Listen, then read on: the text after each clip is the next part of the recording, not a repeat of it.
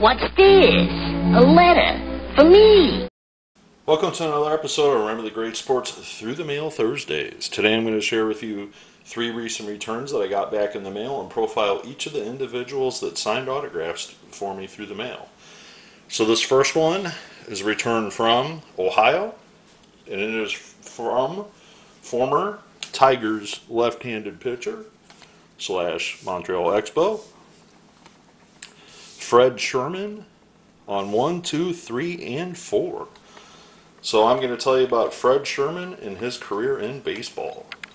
Fred Scherman was born in Ohio. He attended Dayton's Fairview High School, where he learned to pitch a screwball while he was in high school. So a left-handed pitcher with a screwball. He also played first base and compiled a batting average of .340 while playing first base and hitting. After graduating from high school in 1962, Scherman did not sign a professional contract, but instead signed an amateur baseball contract to play in an amateur baseball league in Dayton. During the 62 season, he compiled a 1.38 ERA, that's 1.38, and had 108 strikeouts and 99 innings. Well, this didn't go unnoticed by scouts, and in December 1963, Scherman signed with the Minnesota Twins. Originally, the Philadelphia Phillies offered him a signing bonus of just $1,000 to be a first baseman, but opted instead to sign for $5,000 to play as a pitcher. At the time, he was attending Ohio State University and decided to drop out of college and pursue his baseball career. During that first season in 1964, he played for the single-A affiliate of the Twins, the Orlando Twins, in the Florida State League, and he compiled a 14-win, 13-loss record in 30 games, 28 as a starter, with a 2.33 ERA. During that season, he played against the Lakeland Tigers, and the manager of the Lakeland Tigers, Al Fedorov, actually noticed how good Scherman was doing against his club and suggested to the Tigers that they get Scherman from the Twins and get him in the Tigers organizations. So between that 64 and 65 season, the Detroit Tigers purchased the contract from the Twins for $8,000 of Fred Scherman. Scherman was assigned to the Rocky Mount Leaves, where Al Fedorov, the guy that coached against him the year before, was his manager.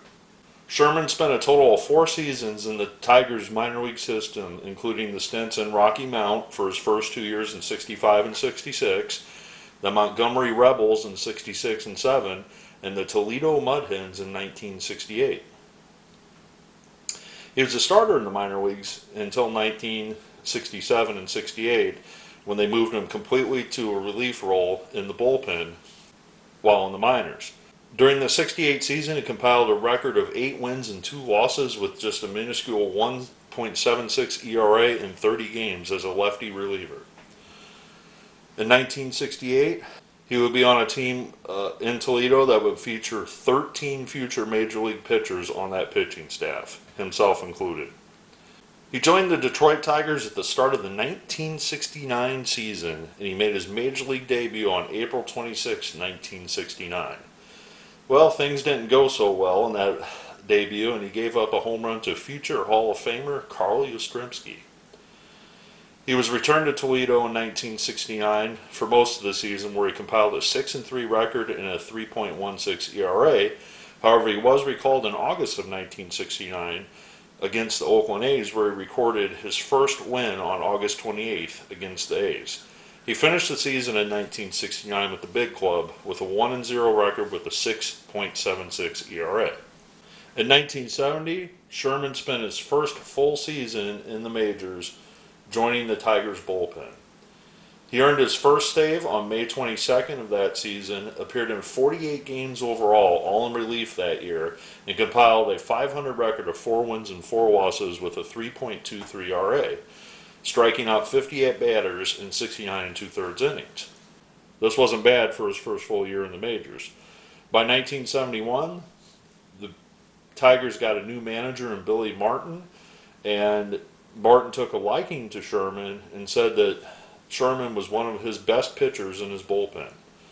For that year in 1971, Scherman compiled 11 wins and 6 losses and a 2.71 ERA, which was one of the lowest ERAs in the American League that year.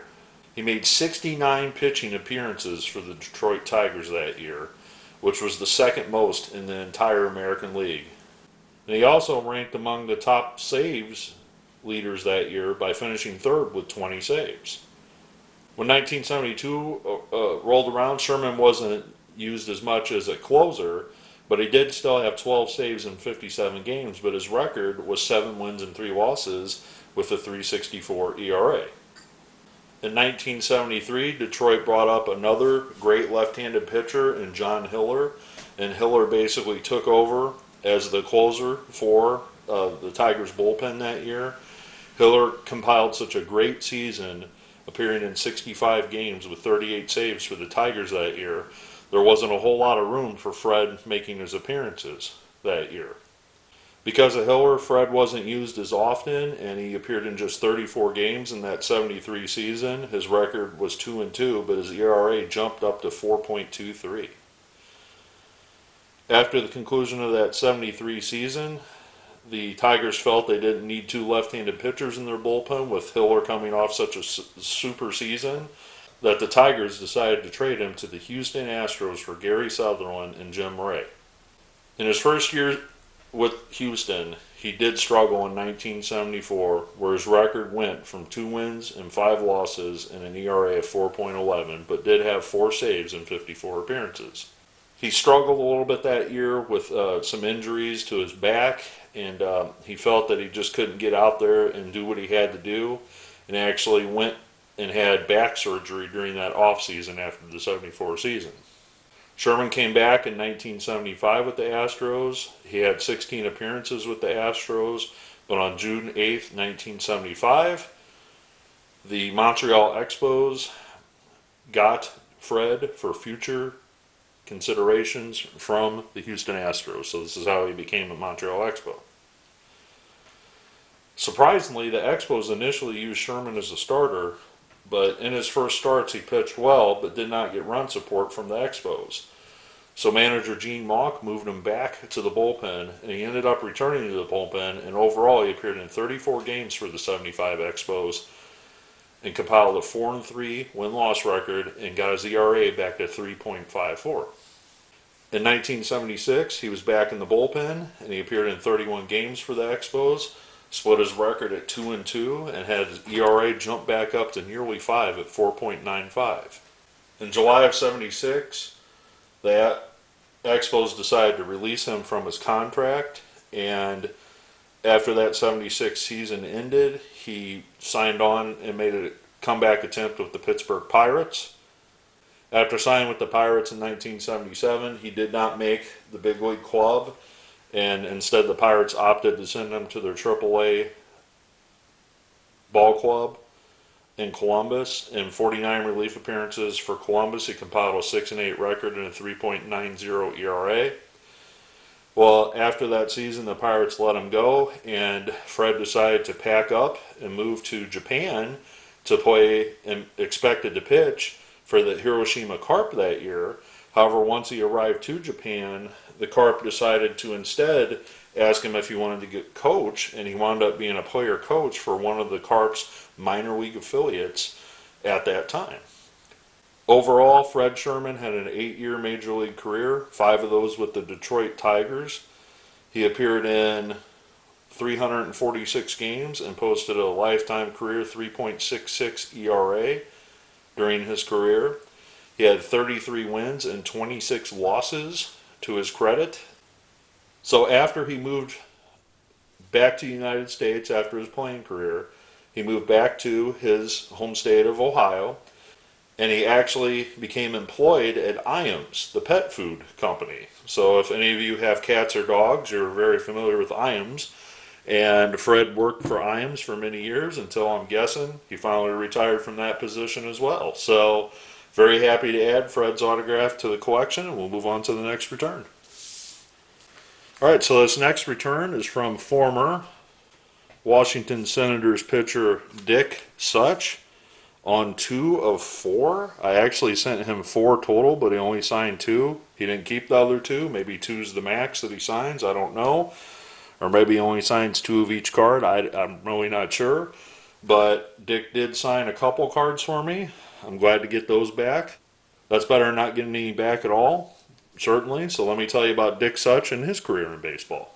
Dick Such, a North Carolina native, attended high school in North Carolina and later attended Elon College, where he pitched on the baseball team. Originally in 1965, the New York Yankees drafted him in the 40th round, but he chose not to sign and was drafted the following year by the Washington Senators in 1966. He would pitch in 14 games that first year for the Burlington Senators in the Single-A Carolina League, finishing with a respectable 6-8 record with a 3.13 ERA. So his following year, this is kind of a dubious thing, in 1967, in just his second year, the Washington Senators weren't a great team by any stretch of the imagination, and he was in their Double-A affiliate playing for the York White Roses of the Eastern League. And Dick Such had the best way could be described as a frustrating year. Such only allowed 108 hits and 128 innings pitched, and hurled 8 complete games that year. He also compiled an earned run average of 2.81, but he never won a game the entire season. His record was 0-16 in the Eastern League that year, but he had an overall record of 0-18. Wow. The guy pitched 8 complete games, had an ERA of under 3, and never got 1 win the entire season. Now, I'm all about the record books, and I don't know minor league records. They're not as easily to find as others, but that has to be the best ERA somebody has ever had and not won a game in an entire season. 0-16, 0-18 overall. That's just mind-boggling. So Such would return the following year to Burlington in 1968, and while tolling for another last-place team, Such would lose 17 games while winning only 10. So the following year they demoted him, and he went 10-17. So if you're doing the math there, he lost 18 games in 1967, then followed it up in 1968, losing 17, but he at least won 10 games that year in 1968. Well, in 1969, he actually was back in Double-A and Triple-A, and he actually amassed a record of 11-5, so 11 wins and 5 losses in 29 games with a 2.48 ERA. Well, in 1970, despite having the 500 record, the Senators were very interested in getting him up to the major leagues to see what he can do. And Dick actually made the major league roster coming out of spring training in 1970. On April 6, 1970, he made his major league debut with 2 innings pitched against the Detroit Tigers.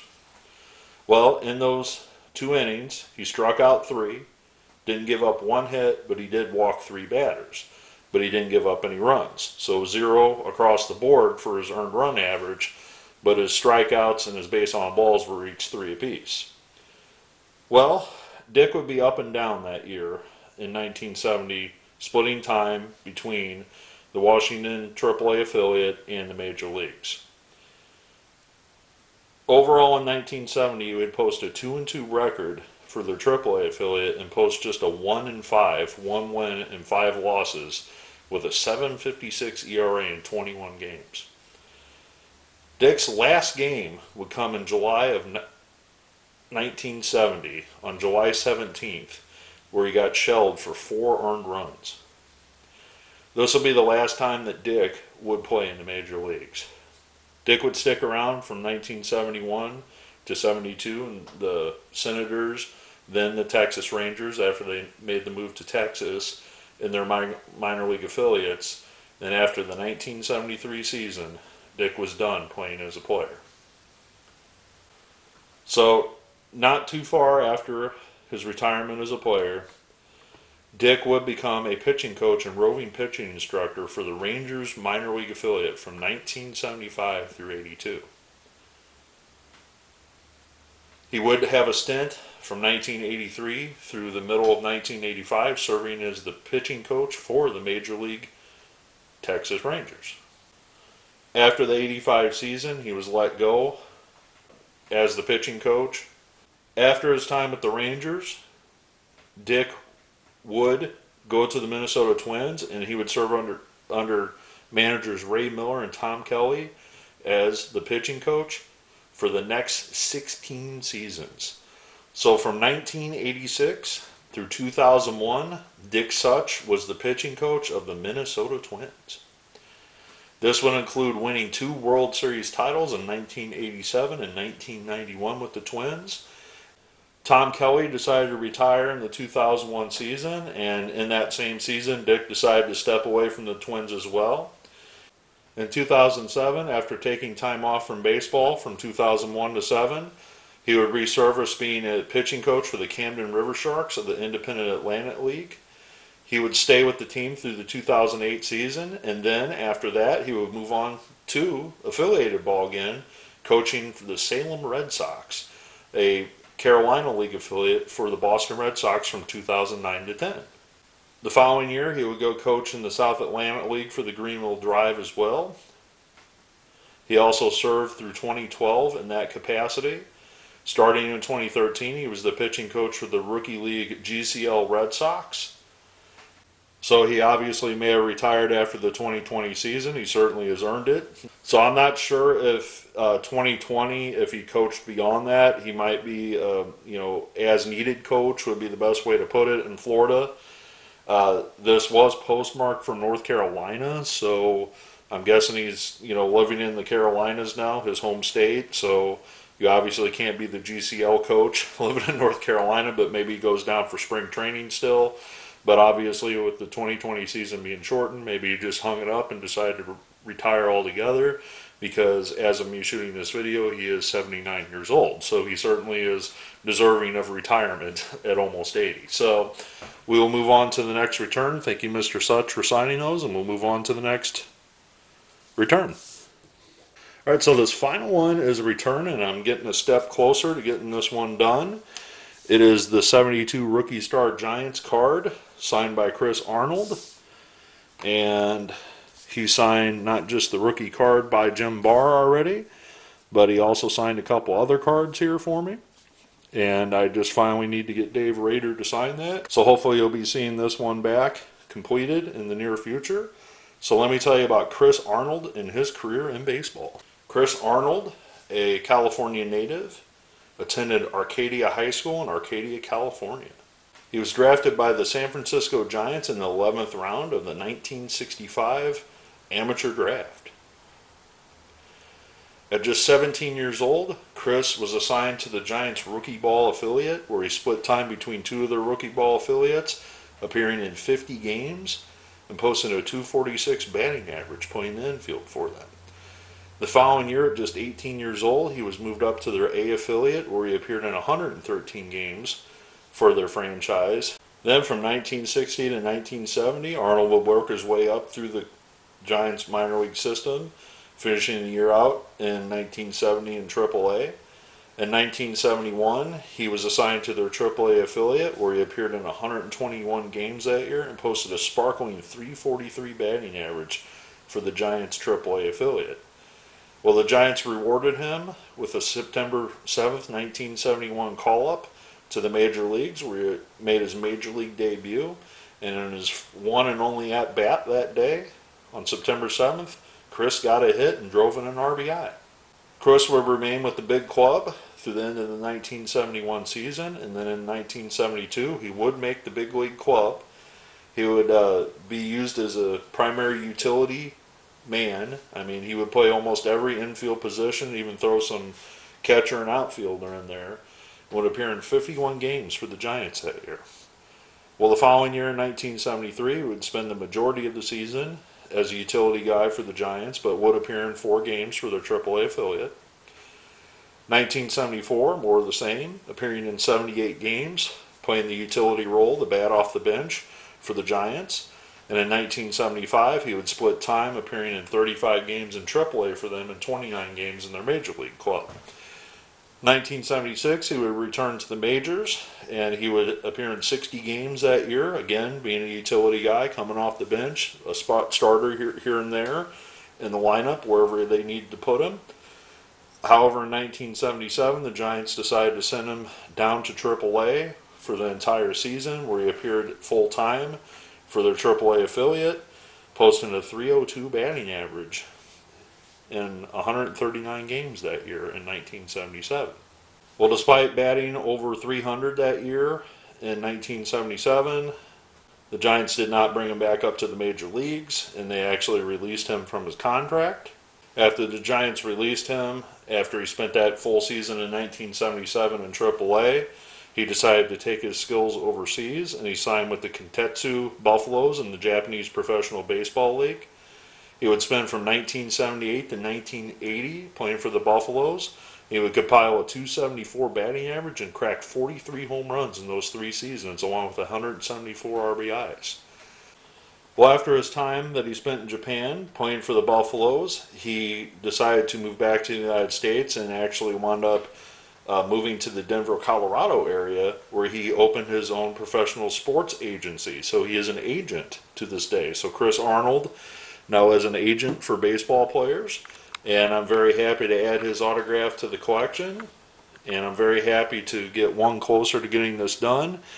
Dave Rader is an excellent TTMer, so I've seen many other people get this card completed, so I'm very excited to be getting that in the mail to get that done myself. I also want to thank Dick Such for signing the 2 cards that he signed for me. Very happy to get him because I'd never gotten him before. I also want to thank Mr. Scherman, somebody that had a decent career with the Tigers for the few seasons that he was there. I also want to thank you for taking the time to watch this episode, and hopefully you learned a little bit about some players that you may not have known from the 1970s. And as always, happy collecting.